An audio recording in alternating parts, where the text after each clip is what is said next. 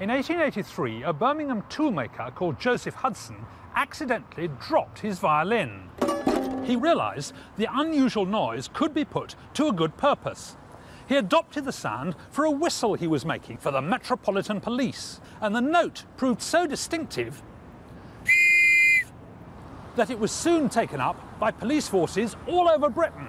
Sherlock Holmes solved his first case, A Study in Scarlet, in 1887, with a combination of guile, science, and pure reason.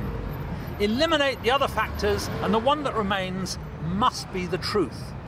He was the archetypal Victorian detective, armed, of course, with a magnifying glass, the deerstalker, and accompanied by his faithful Dr. Watson. Drive on! Yep, yep.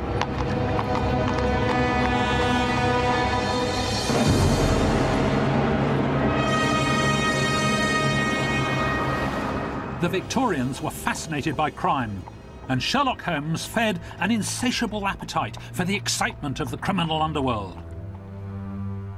Across Britain, huge numbers of people had migrated to towns and cities. This crowding together of strangers led to feelings of distrust and insecurity. And just as today, public fears were stoked with sensational reports of the most lurid crimes.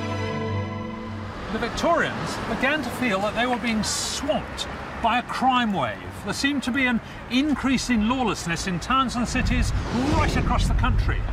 Crime was becoming a political issue, and action was needed. In 1829, Sir Robert Peel introduced bobbies, or peelers, to London, and in 1839 the Birmingham force appeared. But it wasn't until 1856 that the government decided that every town in the country should have its own police force. For the police to be effective, they had to be recognisable by the public, so they wore a distinctive uniform. The early uniform started off with a top hat like that. Great. I like that. That's for the air of authority. Right. You're the boss, you're telling the people what to do. OK. Don't park that wagon there. But the jacket is a tail jacket. Now, the idea was that people in authority would wear the top hat, so they were giving the orders. But the tail jacket is like a servant's jacket for servitude.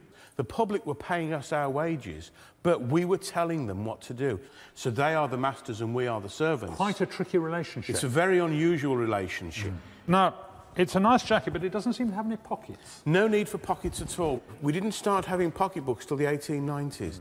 But what about evidence? The prisoners were dealt with the next day. There was none of this giving them bail and going on remand. They'd do a runner and go to another town. Right. Statement taking didn't come in really till the late 1880s. Gosh. And then what's on earth's this? Now, this is your cutlass. That's you will wear that at brute, all isn't it? times. Oh, that's a vicious weapon, isn't it? I wouldn't like to be on the receiving end of that. Policemen had to be trained in cutlass drill before they were allowed out on the streets. The police could stop crime as it happened, but only if they were in the right place at the right time. All too often they weren't. For some notorious criminals, it was all too easy to escape the long arm of the law.